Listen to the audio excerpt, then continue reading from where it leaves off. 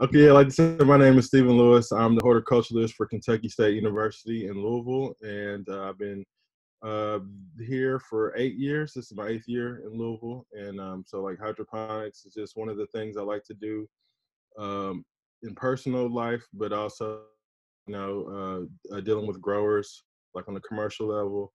I did research in college, and all my research is with hydroponics as well. So it's just something I've gotten used to doing, and kind of share a system, a method of growing plants hydroponically that's low cost, low input as far as like energy and things like that, and just to give a perspective on some options to grow hydroponically. So I a presentation, hands-free hydroponics. I changed the title because I figured it'd be people to say, oh, there's a way I can grow some plants pretty much hands-free. And once you kind of apply these methods, you'll see it's pretty low maintenance. So the subtitle is Practical Application of Publication of a Suspended Net Pot Non-Circulating Hydroponic Method for Commercial Production of Leafy Romaine and Semi-Head Lettuce by B.A. Kratke,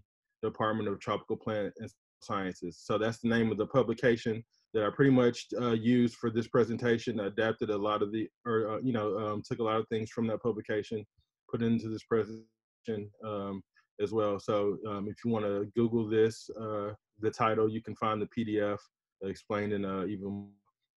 So this method of hydroponics is called the Kratke method, named after the author of the publication. Let me see how to change my slide. Okay, so what is the Kratke method? The Kratke method is a non-circulating hydroponic system used to commercially grow leafy and semi-head lettuce. Non-circulating means that it requires no electricity or pumps to circulate the water throughout the system, like you would in an ebb and flow system or NFT system or something like that.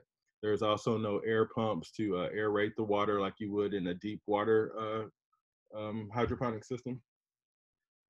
Excuse me. The entire crop of lettuce or whatever plant you choose is grown in a single application of water and nutrients.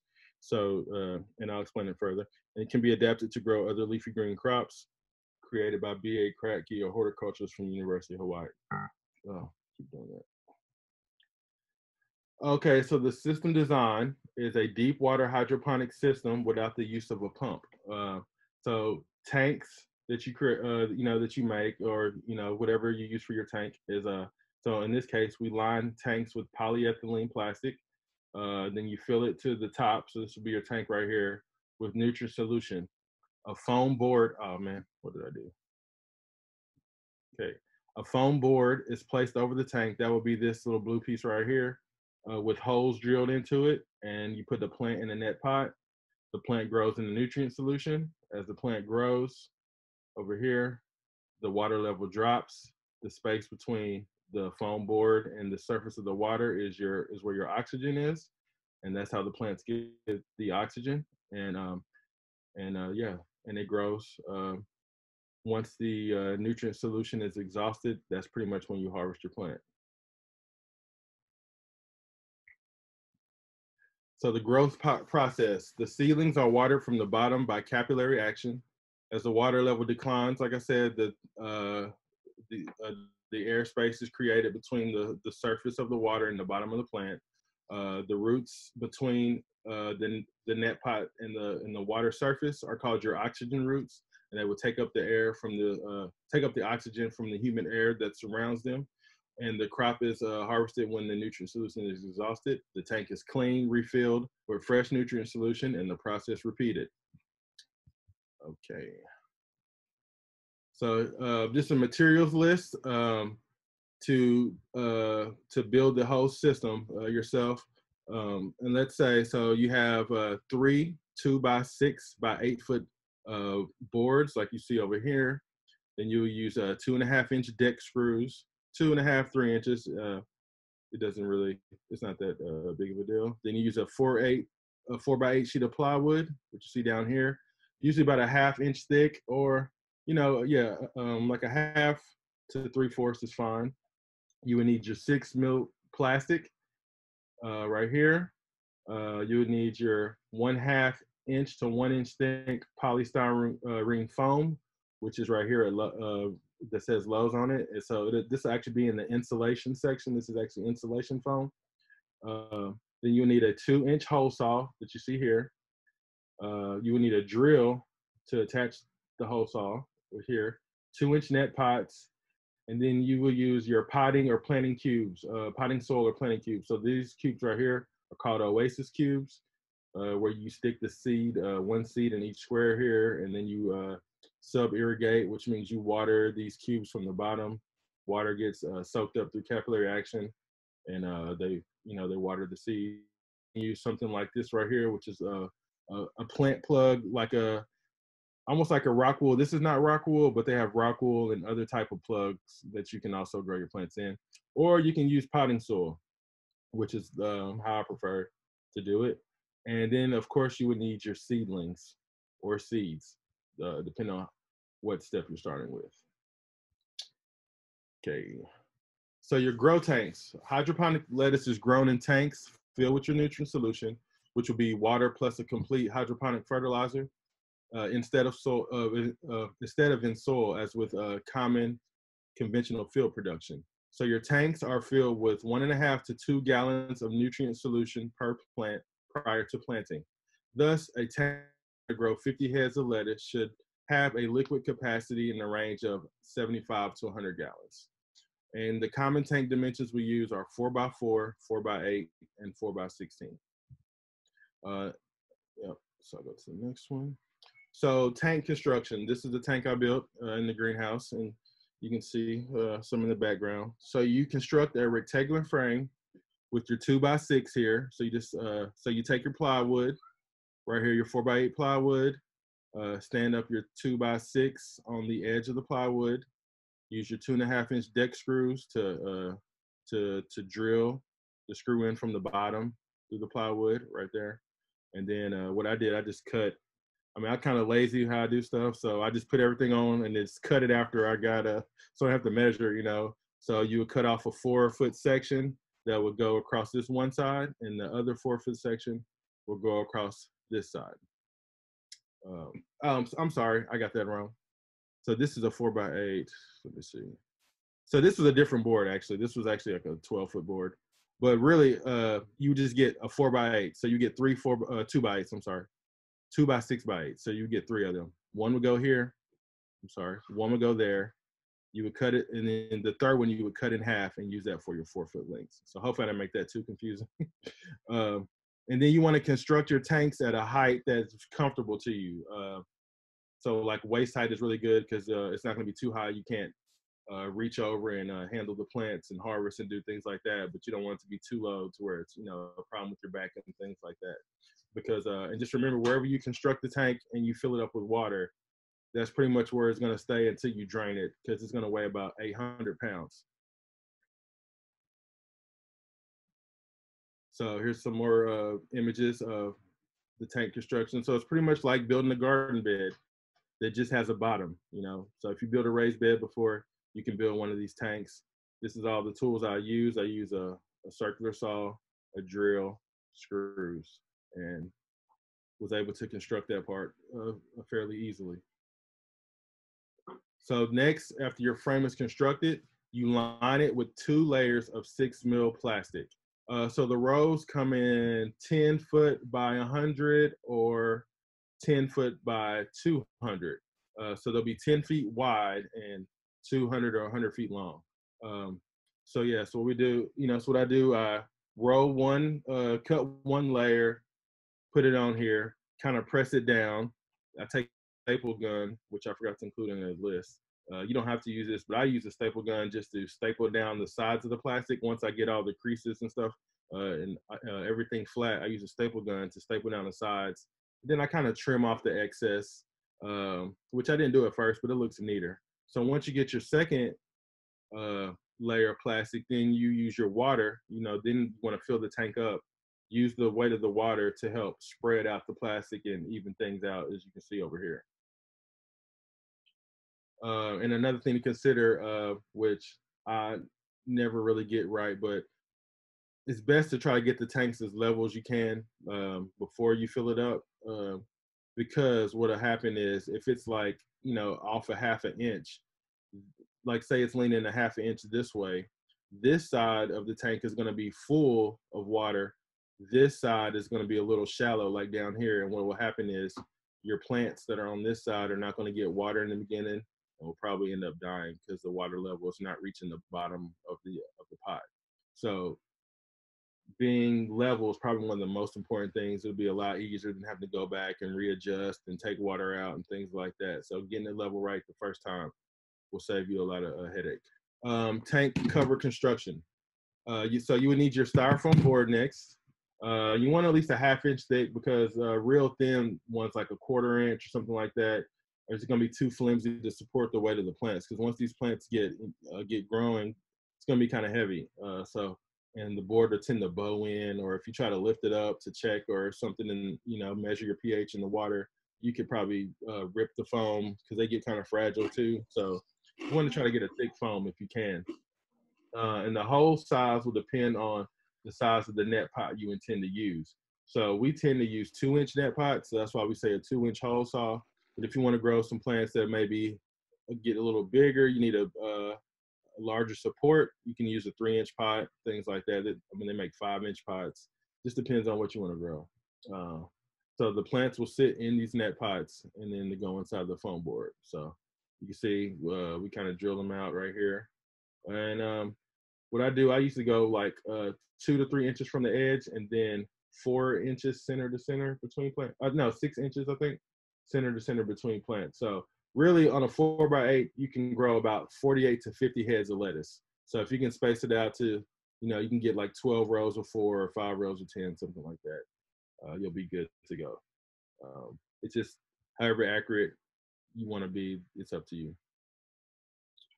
So here you can see, these are the foam boards after we drilled out the holes, set them on top, and then this side you see them with the net pots in each of them.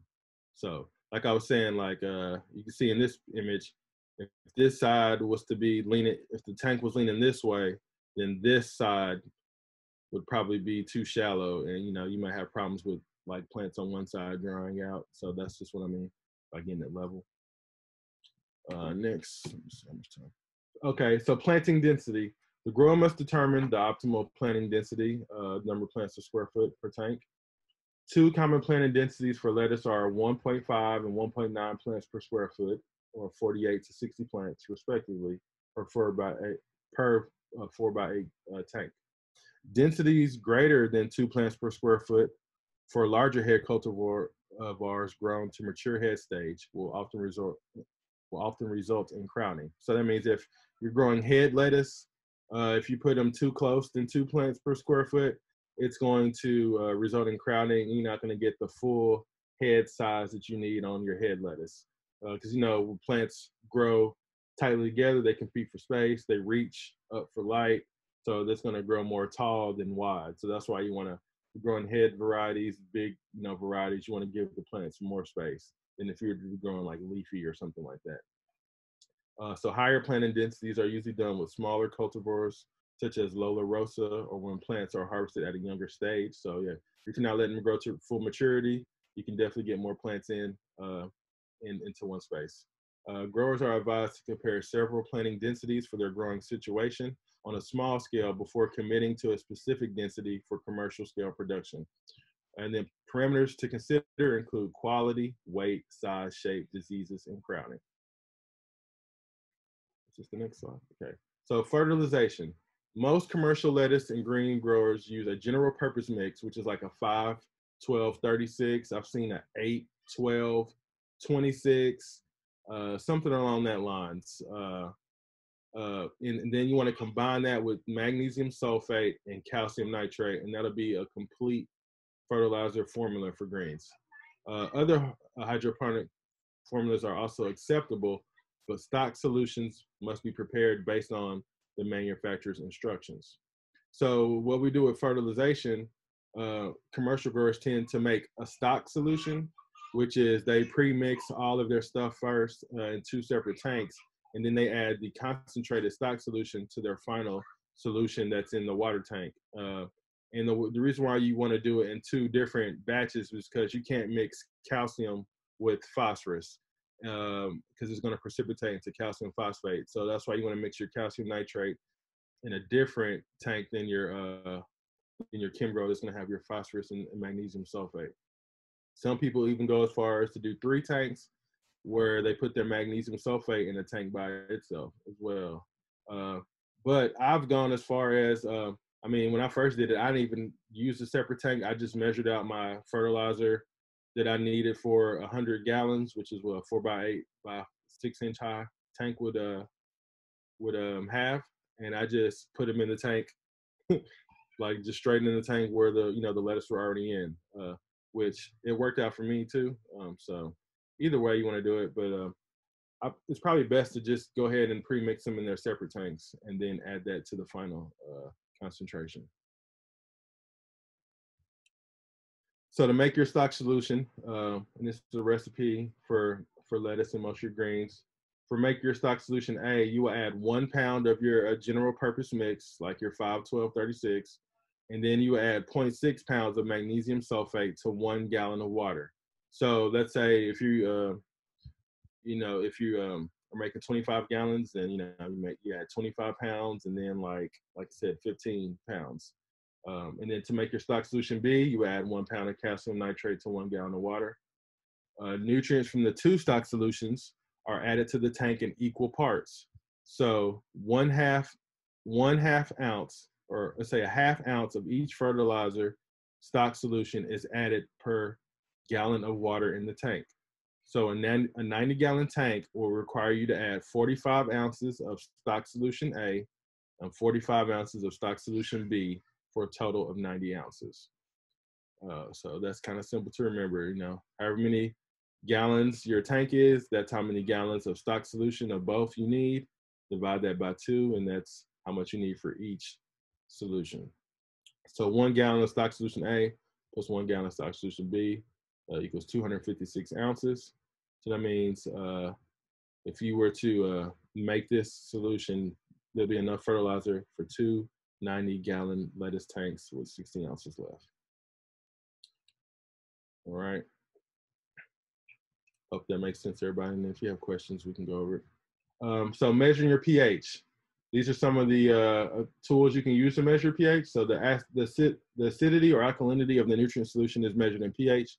When pH is below 4 or above 7, nutrient availability is affected. Availabilities of manganese, copper, zinc, iron, and iron are decreased with the high pH. The availabilities of phosphorus, potassium, calcium, magnesium are decreased with a low pH. So your macronutrients are decreased when the pH is low. Your micronutrients are decreased when the pH is high. The recommended pH range for hydroponics is between 5.5 and 6.5. pH meter is the most common way of measuring your pH. They all need periodic calibration, as inaccurate readings can result in fertilizer mistakes. Inexpensive pH test kits with a range of 4 to 8.5 are also available and may be used alone or in addition to a pH meter, and are good enough for most growers and hobbyists. And the growers may also use pH paper strips. So like here's a meter right here, and some people use these paper strips. This is the one I have, a Hannah Grow a meter, and yeah, it lasts a long time. Excuse me. Measuring your EC. Your EC is the electroconductivity or the salinity of your solution, and it measures the electrical conductivity of all the ions in your solution. It does not distinguish between nitrogen, calcium, phosphorus. It's just going to measure the total amount of ions in your solution. There can be a low level of an individual ion, even though there's a high EC reading. So, but an EC meter is a very useful instrument when a grower applies a widely used commercial hydroponic fertilizer formulation. So, but when measuring EC, here's some things to remember. Inaccurate readings may occur with poorly mixed solutions. Higher readings are often found at the bottom of the tank because a lot of the salts that don't dissolve accumulate at the bottom. So you might get higher readings on your EC when the meter is further down in your tank. EC meters give higher readings when the nutrient solution temperature increases, and EC readings of the nutrient solution tend to rise during hot weather, and during the cool weather, they tend to decrease. So the recommended electrical conductivity range is from 1 to 1.5 millisiemens. That's how they measure it during hot weather, and 1.6 to 2.5 in cool weather. But you want to use your experience. So, and if you see this meter right here actually measures pH and EC and the temperature of your solution. So that's why I use this, because most of the meters, you can measure all three things in one. But yeah, so just remember your EC is how salty the water is. If the water has too much salt in it, it's going to affect the way a plant grows, because it's not going to be able to take up enough water, because the salinity is going to be drawing water out of the plant. So you want to keep your EC in a range that's beneficial for plants.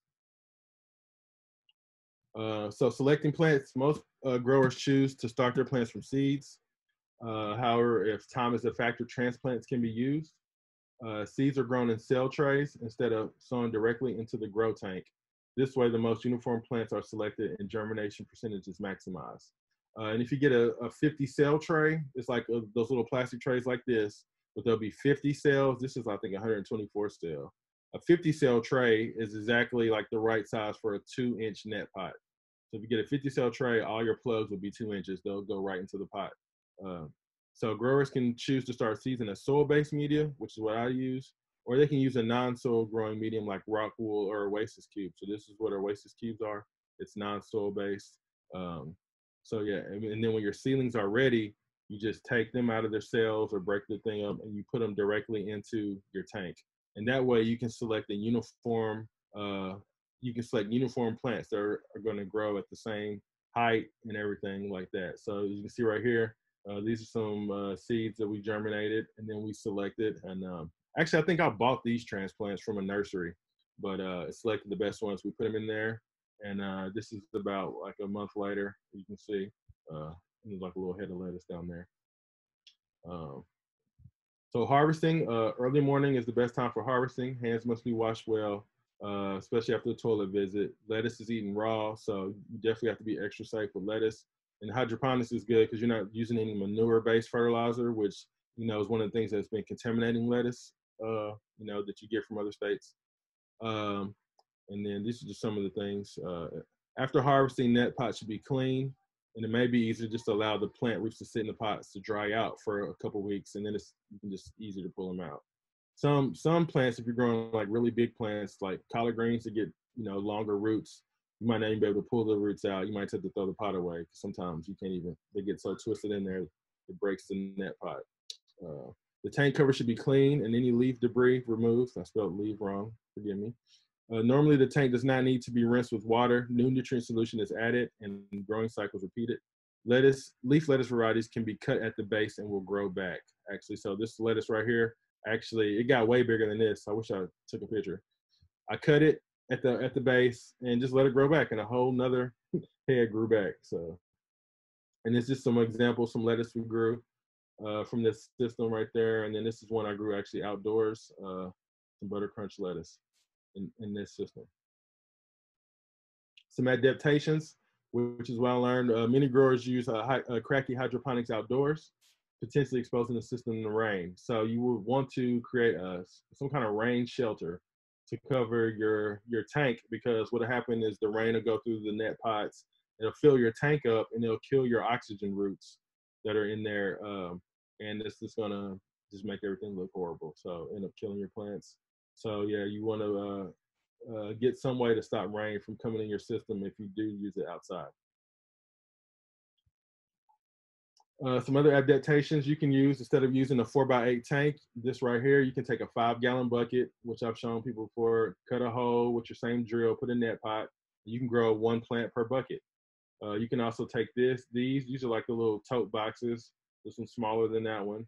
I've done it in these two, and it's the same method. Drill the holes in the lid, pour your water and your fertilizer in the tank. You just adjust it for the amount of gallons you have. This thing's like a 26-gallon tank, maybe.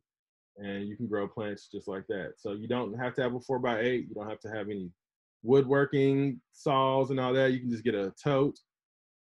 Just need a hole saw and a drill, or you can just use a knife if you need to just cut a hole, whatever. But it's as expensive or as cheap as you want it to be in a lot of cases. And then these are just some of the pictures I've grown in the system. So this is kale. This was planted actually in like October, and this is New Year's Day right here. So we have some cabbage and kale in there, and then these are some collard greens I grew in the system. You can see there's no leaf or no bug bites, no fertilizer deficiencies, anything like that. This is some cabbage. I didn't have time to let it grow as big as it needed to be, but I just took them out, you know, harvested those, and we actually ate the leaves and everything, just like collard greens. Uh, Here's some lettuce I grew. No, this was put in the system in midsummer, like July, and like these plants looked horrible. I didn't think they were going to survive. And this is probably like November, and so everything came out nicely. This is collard greens I grew in the same system. I did 6 beds of these, and I was able, off of one bed, I harvested, I want to say 20 pounds of collard greens, well, about every 6 weeks. And and this is what the collard greens look like. So they were nice, small size. The stems weren't very big or very tough, so you could just chop everything up, eat it all together. This was actually sold to a restaurant, I think, like the same day I harvested. So what's good about this, you know, you can do harvest to order, things like that too, and just let them keep growing as you wait. And yeah, so we will harvest these collard greens pretty much almost all the way down, and then just let them grow back in like 6 weeks. And yeah, we got plenty of food from that. And oh, and that's it.